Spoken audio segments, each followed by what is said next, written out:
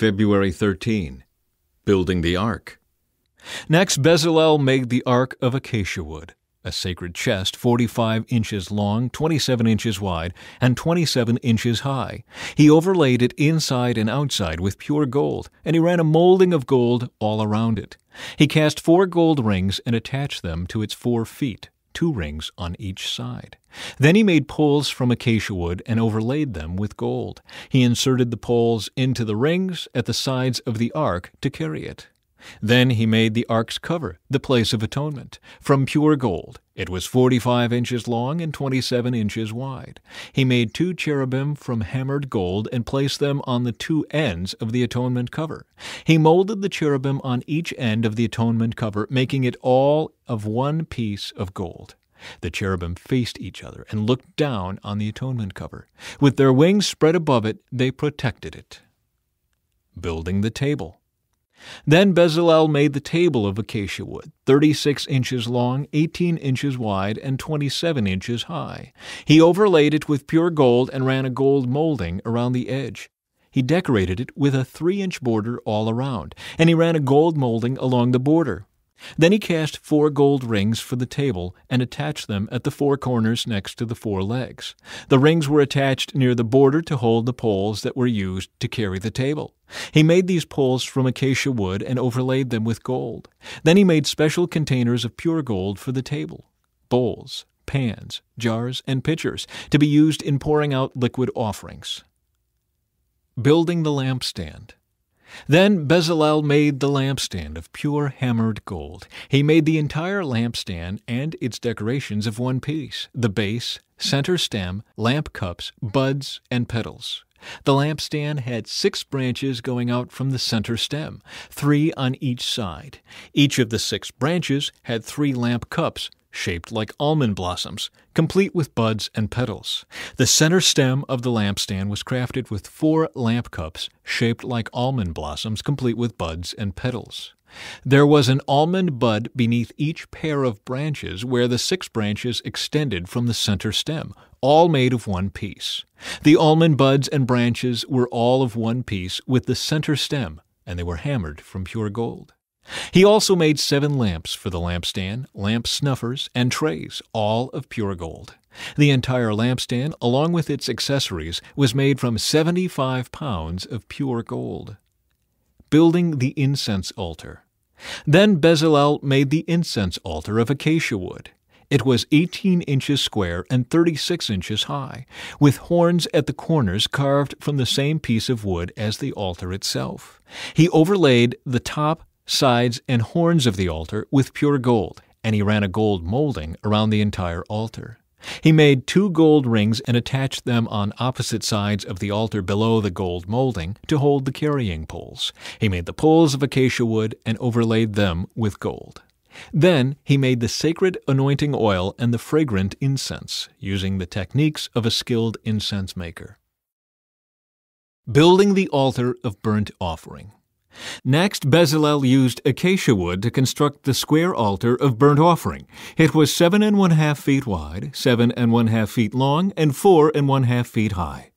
He made horns for each of its 4 corners so that the horns and altar were all one piece. He overlaid the altar with bronze. Then he made all the altar utensils of bronze, the ash buckets, shovels, basins, meat forks, and fire pans. Next, he made a bronze grating and installed it halfway down the side of the altar, under the ledge. He cast 4 rings and attached them to the corners of the bronze grating to hold the carrying poles. He made the poles from acacia wood and overlaid them with bronze.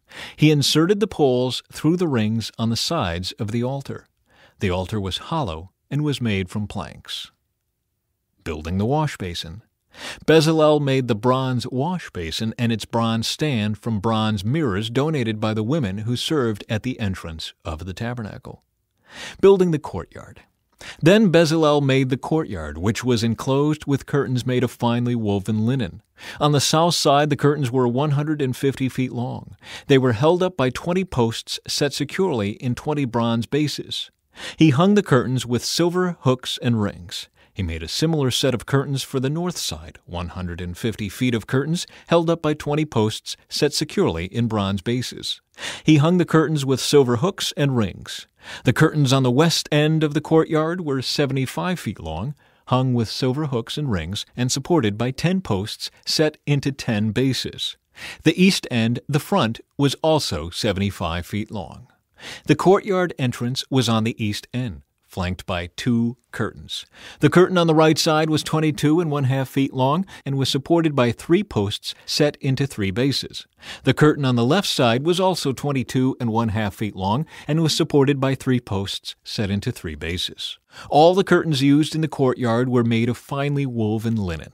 Each post had a bronze base, and all the hooks and rings were silver. The tops of the posts of the courtyard were overlaid with silver, and the rings to hold up the curtains were made of silver. He made the curtain for the entrance to the courtyard of finely woven linen, and he decorated it with beautiful embroidery in blue, purple, and scarlet thread. It was 30 feet long, and its height was 7½ feet, just like the curtains of the courtyard walls. It was supported by 4 posts, each set securely in its own bronze base. The tops of the posts were overlaid with silver, and the hooks and rings were also made of silver. All the tent pegs used in the tabernacle and courtyard were made of bronze. Inventory of materials. This is an inventory of the materials used in building the tabernacle of the covenant. The Levites compiled the figures as Moses directed, and Ithamar, son of Aaron the priest, served as recorder. Bezalel, son of Uri, grandson of Hur, of the tribe of Judah, made everything just as the Lord had commanded Moses.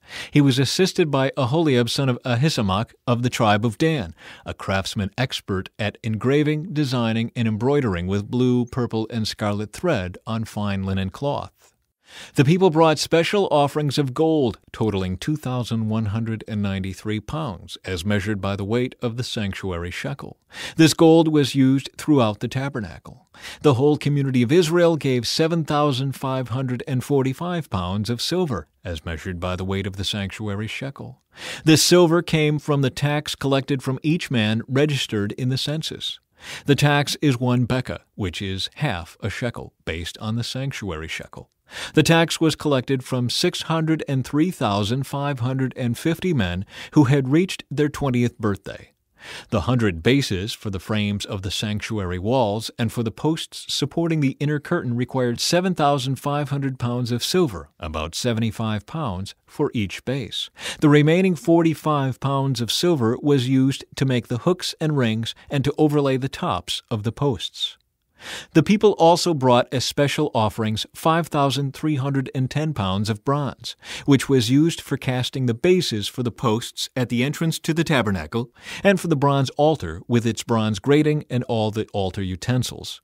Bronze was also used to make the bases for the posts that supported the curtains around the courtyard, the bases for the curtain at the entrance of the courtyard, and all the tent pegs for the tabernacle and the courtyard. Clothing for the priests. The craftsmen made beautiful sacred garments of blue, purple, and scarlet cloth, clothing for Aaron to wear while ministering in the holy place, just as the Lord had commanded Moses. Making the ephod. Bezalel made the ephod of finely woven linen and embroidered it with gold and with blue, purple, and scarlet thread. He made gold thread by hammering out thin sheets of gold and cutting it into fine strands. With great skill and care, he worked it into the fine linen with the blue, purple, and scarlet thread. The ephod consisted of 2 pieces, front and back, joined at the shoulders with 2 shoulder pieces. The decorative sash was made of the same materials, finely woven linen embroidered with gold and with blue, purple, and scarlet thread, just as the Lord had commanded Moses. They mounted the 2 onyx stones in settings of gold filigree. The stones were engraved with the names of the tribes of Israel, just as a seal is engraved. He fastened these stones on the shoulder pieces of the ephod as a reminder that the priest represents the people of Israel. All this was done just as the Lord had commanded Moses. Making the chest piece. Bezalel made the chest piece with great skill and care. He made it to match the ephod, using finely woven linen embroidered with gold and with blue, purple, and scarlet thread. He made the chest piece of a single piece of cloth folded to form a pouch 9 inches square. They mounted 4 rows of gemstones on it. The first row contained a red carnelian, a pale green peridot, and an emerald. The second row contained a turquoise, a blue lapis lazuli, and a white moonstone. The third row contained an orange jacinth, an agate, and a purple amethyst. The fourth row contained a blue-green beryl, an onyx, and a green jasper. All these stones were set in gold filigree. Each stone represented one of the 12 sons of Israel, and the name of that tribe was engraved on it like a seal. To attach the chest piece to the ephod, they made braided cords of pure gold thread. They also made 2 settings of gold filigree and 2 gold rings and attached them to the top corners of the chest piece. They tied the 2 gold cords to the rings on the chest piece. They tied the other ends of the cords to the gold settings on the shoulder pieces of the ephod. Then they made 2 more gold rings and attached them to the inside edges of the chest piece next to the ephod. Then they made 2 more gold rings and attached them to the front of the ephod below the shoulder pieces, just above the knot where the decorative sash was fastened to the ephod. They attached the bottom rings of the chest piece to the rings on the ephod with blue cords. In this way, the chest piece was held securely to the ephod above the decorative sash. All this was done just as the Lord had commanded Moses.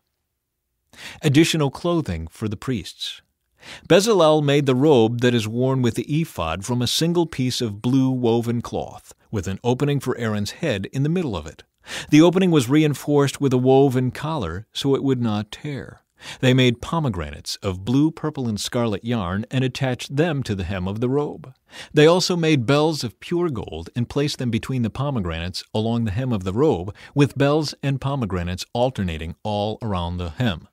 This robe was to be worn whenever the priest ministered before the Lord, just as the Lord had commanded Moses. They made tunics for Aaron and his sons from fine linen cloth. The turban and the special head coverings were made of fine linen, and the undergarments were also made of finely woven linen. The sashes were made of finely woven linen and embroidered with blue, purple, and scarlet thread, just as the Lord had commanded Moses.